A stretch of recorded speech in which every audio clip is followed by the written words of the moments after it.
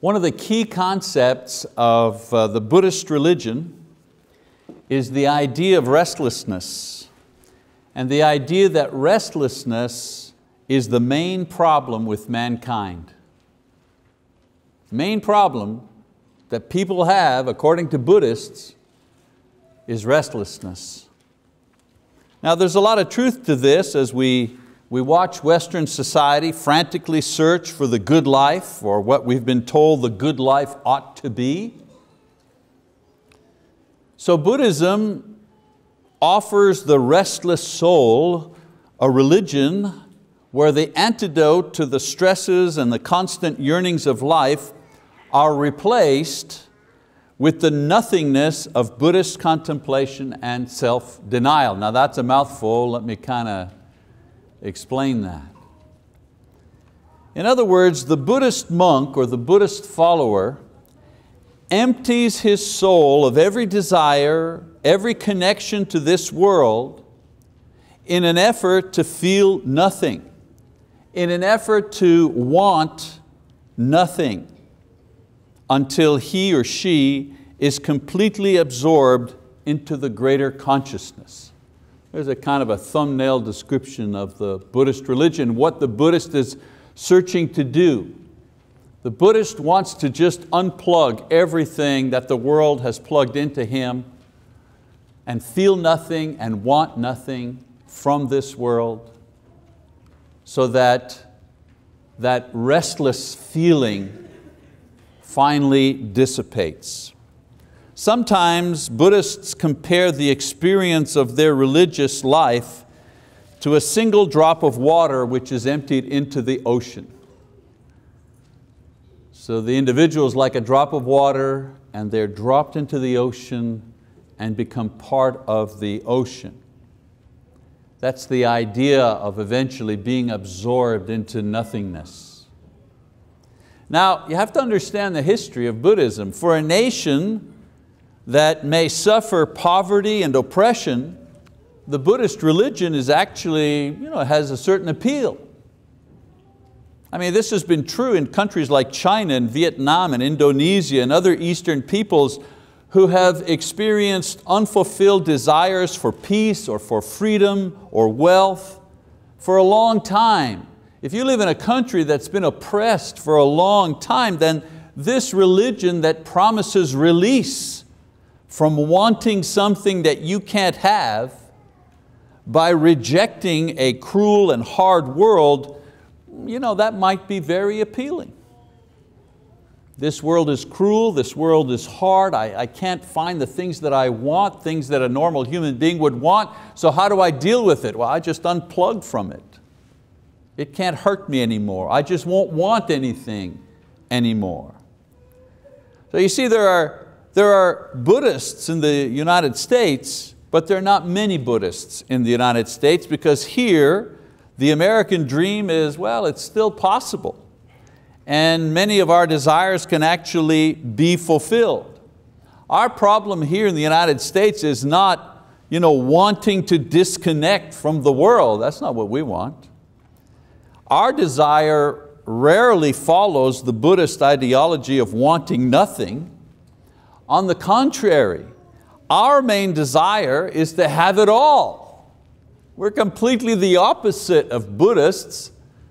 They want nothing. They want to separate themselves from the world totally. They want to feel nothing, want nothing, be possessed by nothing. But here in America, it's the opposite. We want everything. We want it all. We want to have everything. Every commercial on TV is telling us, you can have it all. And so those who live in America believe that we have achieved our true goal in life when we have everything, not when we have nothing. Now, by having it all, I mean there's a certain list of possessions we feel that we need to have in order to have reached true success and happiness in life. And not in any particular order here, but that list goes something like this. a vehicle or a car that we're kind of proud of. We like, you turn off the car, beep, beep, you turn it off, and then you walk away and you look back at it a little bit and go, yeah, man, that's my ride. You get up in the morning and go, beep, beep, oh yeah, that's my ride. So we want a nice vehicle. We want our own home, not just a nice home, we want to own our home.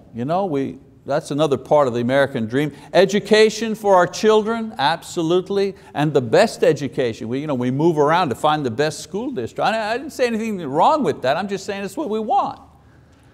Number 4, financial independence at retirement. We want that, that's part of the American dream. And then we also want good looks and a healthy body. That's what, if you have those 5 things, you pretty much got it all if you're an American citizen. Now, much of our restlessness and planning and a great portion of our physical and emotional energy goes into acquiring and maintaining those 5 things. But you know what? There is a strange thing that happens when we finally have it all. Do you know what it is? Well, once we have the health and the vehicle and the house and the money for the kids' education and some retirement nest egg or something, we realize that the old restlessness has not gone away, even when we have it all. So what do? We create a new list of things that we require to really have it all. So to the first 5, normally we add, more vehicles.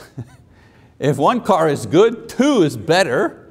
Maybe add a boat, some other thing that we can ride around on bumpy land. And then to that, perhaps, I've got a nice house, but how about a bigger house? If 2,000 square feet is good, 3,000 ought to be better. That much maybe I'll have more happiness if I add another 1,000 square feet. And maybe not just education for the kids, but advantages for the kids. Not just that they get an education, but I send them to a school that'll give them an advantage over the other kids. Yeah, that's what I want. And not just retirement income, but wealth building income. I want to leave a legacy. I want to be able in my retirement to say to the world, I don't need you. And then finally, once we have all that, we don't want just health, we want to look younger. Yeah, if being healthy is good, imagine I'm 58 and I look 42. Now that's really good. If I can get that, yeah, I'll really have it all. Listen, are you noticing that there's a little pattern evolving here? Are you noticing that a lot of times once we have it all, we realize that there's always a little bit more that we might need to really have it all? Like the ranchers in Oklahoma used to say, I don't need a lot of land, I just need the acreage next to mine. And of course, Solomon says it in another way. In Proverbs 27:20, he says, the eyes of man are never satisfied. The eyes of man are never satisfied. Some people stay in this rat race until they die. They accumulate a lot of stuff, but they never have it all. And some people become Buddhists, thinking that chasing nothingness instead of everythingness will calm their restless hearts. And then some discover that it is possible to have it all if they search for those things that are truly available and truly satisfying when you finally get them. You see, God offers to His children a series of blessings that are available and satisfying once you get them. You know what I'm saying? In other words, not just having it all, but having the right all. Because when you have the right all, then you're satisfied. Then that restlessness goes away. Now the beautiful thing about this is that a person, as I say, can have it all. In other words, it's possible to say, I have it all, and really have everything made available that God provides for you. So the desire to have it all is not a bad thing if what you desire are the things that are made available to you by God. Wanting it all is destructive when the all that we want is either sinful in nature or simply material in nature. Chasing immoral pleasures or physical things cannot satisfy or bring peace, nor do they calm our desire and our restlessness. But when we seek and find the things that God has designed for our pleasure, we experience the peace and the joy that comes from truly having it all. Okay. So knowing and possessing the things that God made available for us, this is the key to the type of happiness that I'm talking about. And you know what? The Bible describes 3 things that we need to seek after in order to be satisfied. Finding these 3 will mean that we truly, truly have it all. So, for the rest of my lesson, let's talk about the things that God gives us so that we, in our own hearts, can know that we have it all. First of all, in order to have it all, it means to find joy in your work. If you want to have it all, the first thing you need to search for is joy in your work.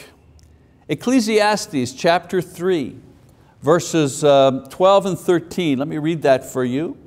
It says, I know that there is nothing better for them than to rejoice and to do good in one's lifetime. Moreover, that every man who eats and drinks sees good in all of his labor. And here's the key, he says, it is a gift from God. You know, Solomon says that the ability to be satisfied with your work, in other words, to enjoy what you do, the enjoyment you experience from that is an actual gift that God gives you. So many people, you know, they hate their work, or they only see their work as a means to an end. In other words, I work in order to make money so that I can buy the car and the house and the stuff that will make me feel better. Those people are missing the point. The satisfaction is supposed to come from your work, not from what your work pays for. The Bible says that this work satisfaction is one of the things worth striving for. And when you've got that, you do have it all as far as work is concerned. I mean, the gift is not how much your job pays you. The gift is not how much you can buy because of your job. The gift is how much satisfaction the work actually gives you. That's the gift.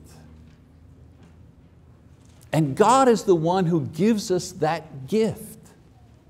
You know, people go from job to job to job to job looking for that satisfaction, and many times they don't find it. And they don't realize that God is the one that gives you the ability to enjoy what you have.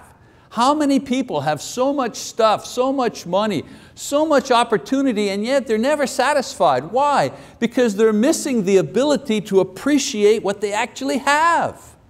And they think if I just get more of it, it'll make me feel satisfied. And it's an unending, non-satisfying exercise. What a wonderful gift it is. When we receive the gift of satisfaction that God gives you, you enjoy the day, you enjoy the moment, you enjoy the sunrise, you enjoy your Cheerios. You know what I'm saying? God gives you the ability to feel satisfied in what you are doing no matter what it is. If you have that gift, you have a big portion in having it all. Having it all also means finding a good spouse. Again, Solomon says, he who finds a wife finds a good thing and obtains a favor from the Lord. Proverbs 18 verse 22. Now when Proverbs were written in those days, only the men took wives. And so it's written from a male or a patriarchal society. A man is the one who finds the wife. But the reverse is equally true. A woman who finds a good husband has found a blessing. It works both ways. We often give more attention to buying a computer or a car or a piece of clothing than we do to the spouse that we marry. I've seen that maybe more than you do because I'm in the type of work where I get to meet a lot of young people or individuals who are about to marry each other. And sometimes I see two people and I say, wow, this is a train wreck. This is a train wreck that's going to happen here. But then sometimes I see couples, thankfully more times than not, I see couples, wow, what a great combination this is. And if they keep going, they're going to do well. You're so happy for them because they found each other. He's found the right one. She's found the right one for one another. And that's so important because every aspect of our lives will be affected by the person that we eventually marry. So to find a partner that loves the Lord first, that is heaven bound, that desires to love us above all others, wow, that's a marvelous blessing. The majority of people, they get married, but they see marriage as the vehicle that will get them the house, the car, the family. So I'm going to get married and then we're going to get a house. It's part of the package. And they don't realize that if you don't have it all because you have this particular partner, then adding a car or adding a nicer house or having children will not create happiness or satisfaction within the marriage. It's the marriage that's supposed to give you satisfaction, not the stuff that you buy together. Oh, it'll be great. We'll have 2 salaries coming in. We'll be able to finally afford that SUV that we want to buy. That's not what creates happiness in marriage. I'm happy because I'm married to that person. No matter what we drive, no matter where we live, no matter where we are, no matter how sick or not sick, the happiness comes because I'm married to you.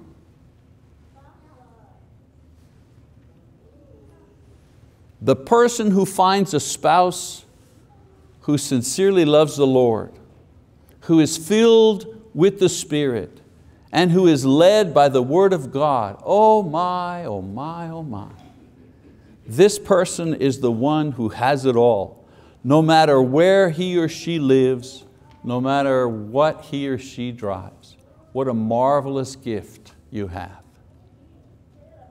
And then maybe we could say that having it all, and I put this, it could have been first, but I wanted to save it for the third point, definitely requires finding the Savior of your soul.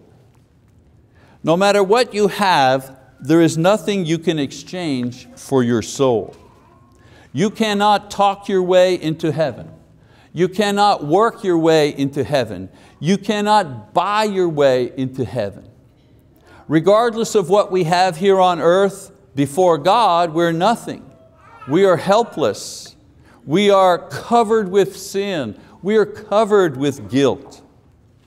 Isaiah says it in this way, "For all of us have become like one who is unclean, and all of our righteous deeds are like a filthy garment, and all of us wither like a leaf, and our iniquities like the wind take us away." Isaiah chapter 64, verse 6, Isaiah was simply trying to say, look, you cannot stand before God and have any righteousness. You cannot be self-righteous before God. That's why he says, even the good you do, they're like dirty rags in front of God. That's how lost we are, all of us. Each person needs a Savior, whether they know it or not, because all have sinned and all will face the wrath of God. Romans 3:23 and 6:23. So Paul expresses both the plight and the anguish felt by one who recognizes this reality, as well as the joy that one feels when he finds this salvation. When he says in Romans 7:24, "Wretched man that I am, who will set me free from this body of death?" He's saying what Isaiah is saying, except he's looking at himself. Isaiah is talking about the human condition. Paul is just looking at himself and he says, well, I'm lost. I'm a lost person. Who can save me from this wretched skin, this wretched body of mine? Who can save me from this? I'm lost. And so in this verse, he reveals the fear and the pain of a person who is lost and knows that his own sinfulness is the cause of this condition. And in the next verse or next chapter, in chapter 8, verse 1, he confesses his joy at finding his Savior and the salvation that his Savior brings when he says, "There is therefore now no condemnation for those who are in Christ Jesus." Romans 8:1. In other words, he's going, whew, woohoo. I took a look at myself and it wasn't very good. And then I realized, oh, but wait a minute. Jesus has saved me. Whew. Whoa. Dodge that bullet.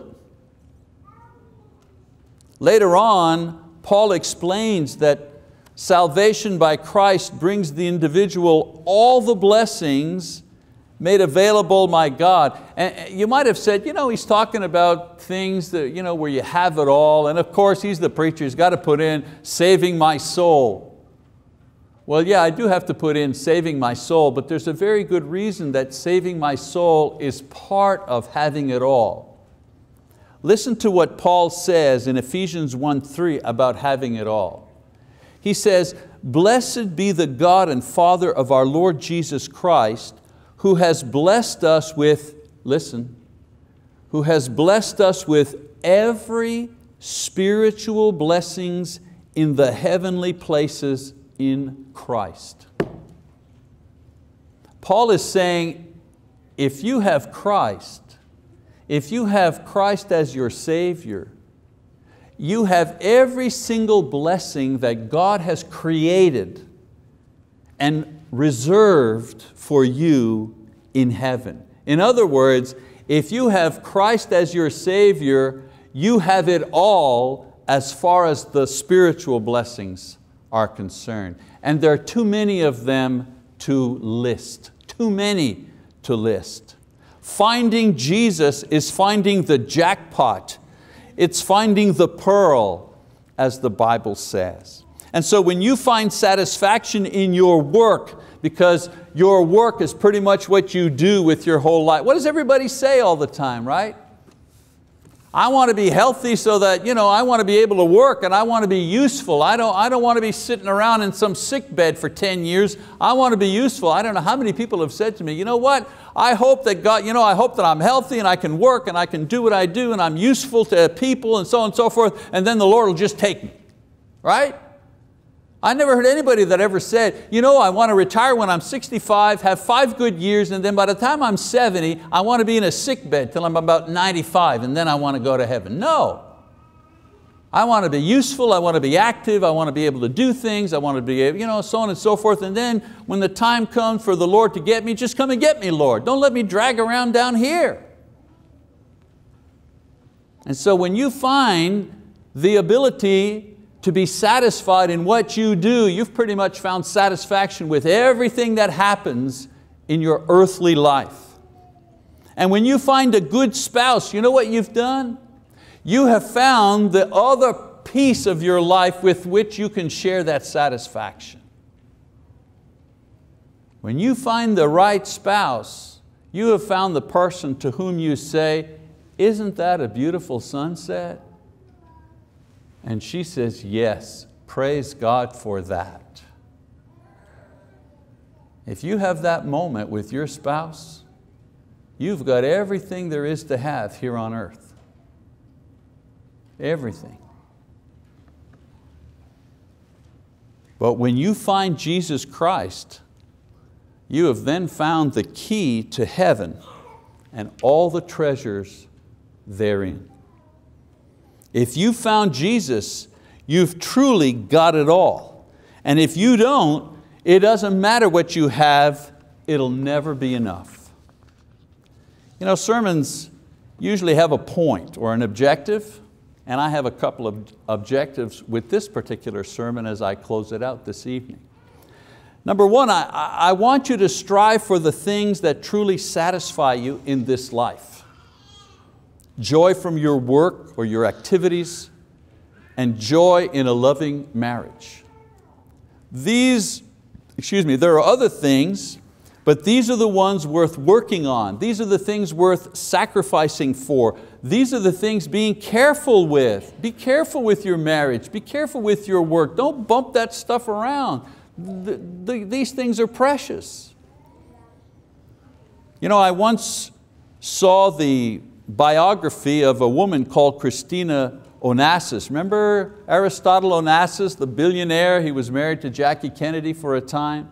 He died and he left his daughter, Christina, $1 billion. That was her inheritance, $1 billion. Christina Onassis died when she was 38 years old. She had been married 4 times. She was addicted to alcohol and barbiturates, and she was terribly unhappy by her own admission. She never found happiness. And in watching her story, it became evident that she never found the right man, and she never found the right cause. Her money always got in the way.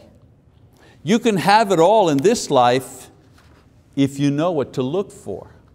So one of the objectives of the lessons is to point you in the right direction. It's never too late to be looking for the right things. Secondly, I want you to truly have it all. I want everyone to have it all. And that's not possible without the blessings of heaven provided only through Jesus Christ, the Savior.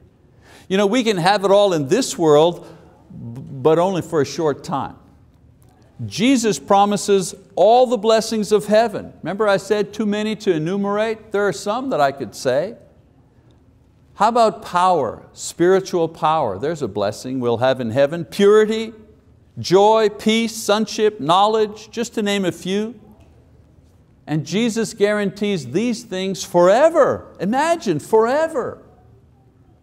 I want you to strive for these things because in the world, a good spouse or a joyful work, sometimes we lose those things, and sometimes those things are interrupted.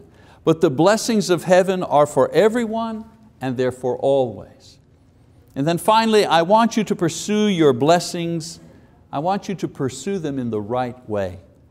You see, you can have it all, but there are some rules to having it all. And the most important one is the following. You cannot do what is wrong and expect to have the right outcome. It's like computers. If you put junk in, then you're going to get junk out. For example, you can't goof off and neglect training for something or refuse to make an effort, but then end up with a totally satisfying job or vocation. Or you can't ignore your partner or cheat on them and treat them without respect and hope to be happy in your marriage. See what I'm saying? And you can't live without faith and refuse to obey Christ and act in a worldly and immoral way and then expect God to give you all the blessings of heaven.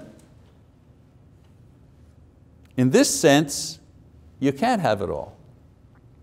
But for those who search for the right things in the right way, God is gracious and kind, and He's eager to bless us with all the blessings of this life and the next life. If that's your case, if you have satisfaction in your life, in other words, you enjoy what you do, you're able to find satisfaction in the small, if that's you, and if you have a partner in life that shares that with you, then give thanks and praise God every day for your many blessings. This is the responsibility. Don't feel guilty because you've got it. Be happy that you have it. Give thanks for it. This is how good God is. He gives you something that you will enjoy so that you can have the further joy of praising Him for the good that He's given you. What a God we have. How generous is He. Now for those who may be missing out on these things, of course that's why we meet. That's why the church is there.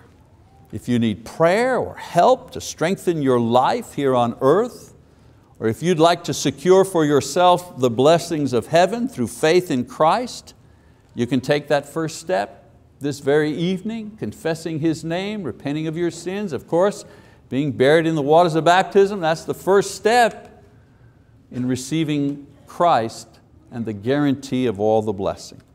So whatever you have, whether it be an opportunity to give thanks or the need to confess Christ, we have gathered here tonight to do that. If you need to come forward, then we do encourage you to do so as we stand and as we sing the song of encouragement.